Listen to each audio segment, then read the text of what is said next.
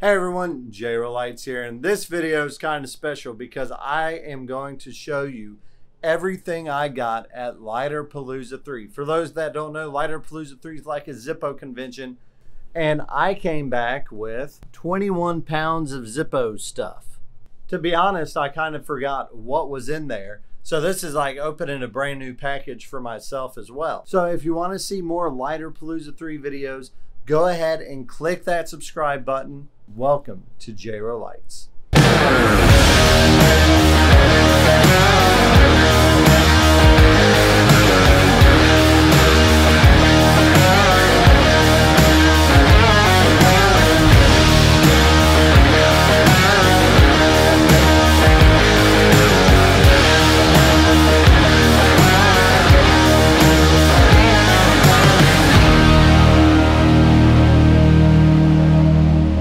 Alright, so we have our 21-pound package here. I got a package with posters in it, and it's kind of ironic that the more fragile stickers you stick on these things, the more banged up the box gets. So the same with this one. This one looks like it had something heavy on top of it. So hopefully those packages are intact. I understand they stack things on top of each other, but at the same time, I hope everything is good inside. And I did carry a lot with me on the way back on my carry-on bags, so that helped a lot. I mean, this package is filled to the top, so we're about to find out what we got. Got my handy dandy Zippo Outdoors multi-tool.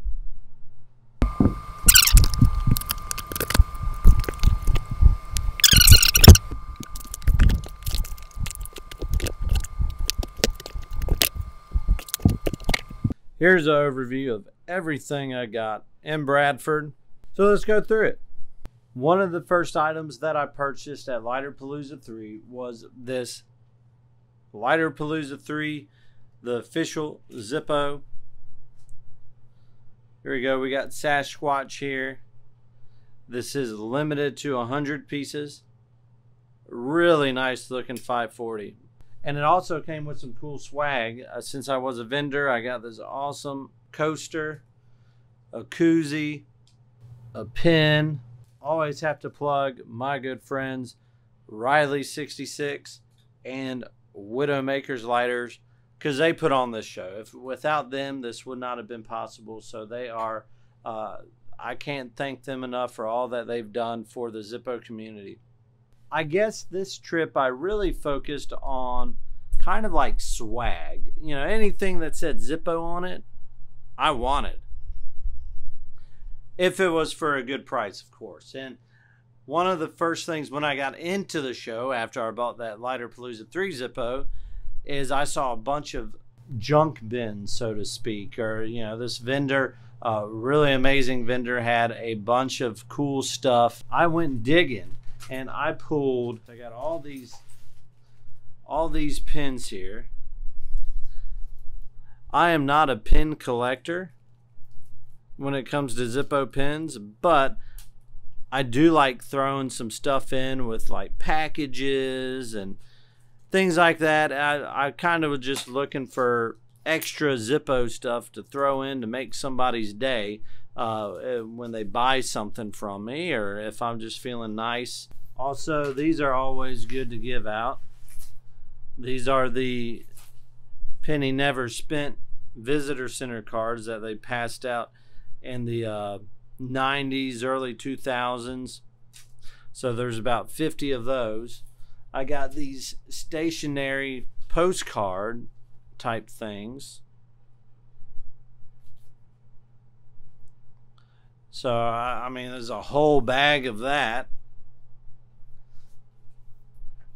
This puzzle came in that junk lot. Fuel canister. This visitor center kind of kids game. Shut the box game. This paperweight here. I know this paperweight itself goes for like 15-20 bucks. These really nice Zippo coasters. a Zippo Otter box. Really nice Zippo tote bag. I mean, I carried this around with everything in it. And this Zippo carry case, which is really nice. Now moving on to Zippos. I love NASCAR. I'm not big in collecting NASCAR Zippos, but I get them when I can. And I got these two. These are just beautiful pieces, especially since I'm a Dale Earnhardt Jr. and a Dale Earnhardt Sr. fan. Really nice looking sleeves.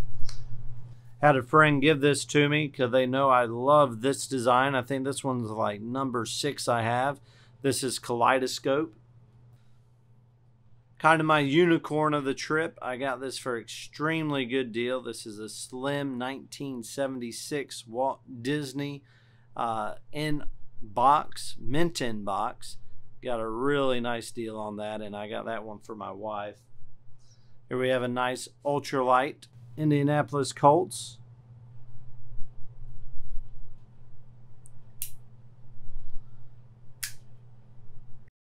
One of 2 Mississippi Zippos I got. Here we have a brass Biloxi.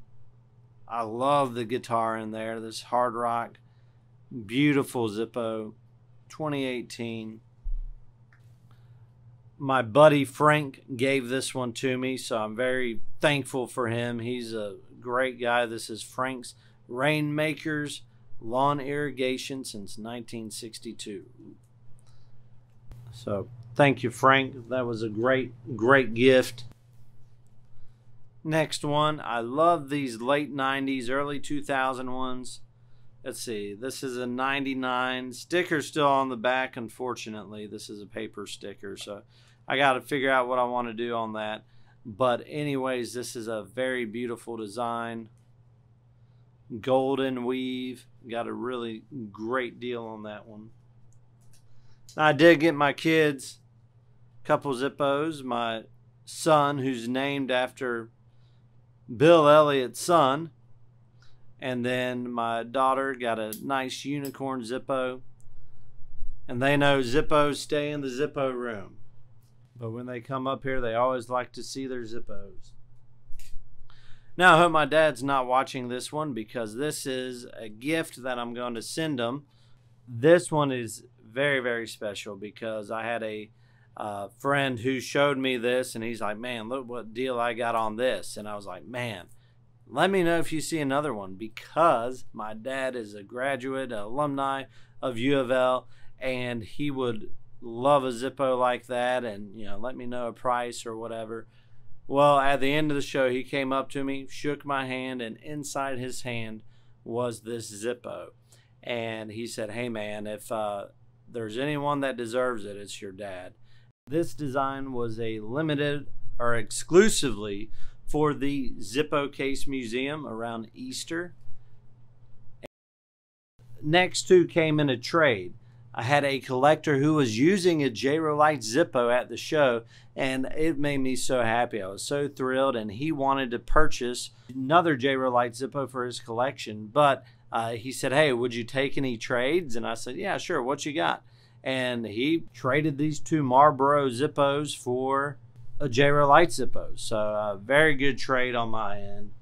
Next Zippo, I did a video about my everyday carry and how I collect as many as I can. I think this one's number 10 or 11. Had a collector come up and he made me JRO Lights mug and JRO Lights coasters. How cool is that? He made these for me, and inside the mug, he said, hey, I remember seeing this in my collection and saw that you collected these as many as you could. So here you go. So that was extremely special. Had a friend a few months ago pick this up for me. I forgot all about it, but I finally paid him for it. I forgot all about this Zippo. Kind of goes in with my large flame theme. He also gave me a memorial in memory of Zippo. So this is a very special Zippo that he gave me. Another special Zippo to me is a JRO Lights Zippo that I took from my stash and had George Duke and Grant Duke sign. This is the second Mississippi Zippo I got, a Meridian, the heart of the New South. It is an emblem, but the period's right, so I have no problem collecting. This was only like 10 bucks anyway. The next Zippo is another very special Zippo. This is the Blaisdell Foundation Zippo this year. I have a video coming out with Ron Orris, who is the director of the Blaisdell Foundation, and he gave me this Zippo. And it has George Duke's signature. I had him sign that, as well as sign the back of the Zippo, and it's 75 out of 150. Now, one of the last Zippos I got is kind of a unicorn Zippo, and it is the 2000 Collectible of the Year, Keeper of the Flame. But there's something different about this one, and there was a vendor, very, very sweet lady. Really enjoyed having conversation with her. But I was looking through all her stuff, and this caught my eye because I love Collectibles of the Year. And this Zippo goes for quite a bit money. And she had it for a very reasonable price, and I asked her about it. But I noticed something different. This is the Collectible of the Year that came out, and it is a brushed finish. F2000. Well, this one here is high polished. So I am convinced that, and I've kind of got a confirmation on this as well, that this is a prototype of the Keeper of the Flame. There are theories that this could be a kind of someone just put the emblem on it, but I don't believe they did, because the date on this is C2000. The emblems are, for the most part, pretty lined up together. The one that came out that was released was F2000. I'm convinced that this is a prototype of the Keeper of the Flame. So that is a really cool Zippo that I got. I think other than that Disney Zippo, this is probably one of the more rare Zippos that I picked up. And also, the booth next to her, they were just selling these Keeper of the Flame tins for $2. So I said, hey, why not? Keeper of the Flame box with the Keeper of the Flame prototype. I don't think it could have gone any better. Couple more things. I just got an empty tin. This is for my Zippo car that I have, that I go for with that box. Did get a George Duke Mark Pout and Grant Duke made in Bradford card signed.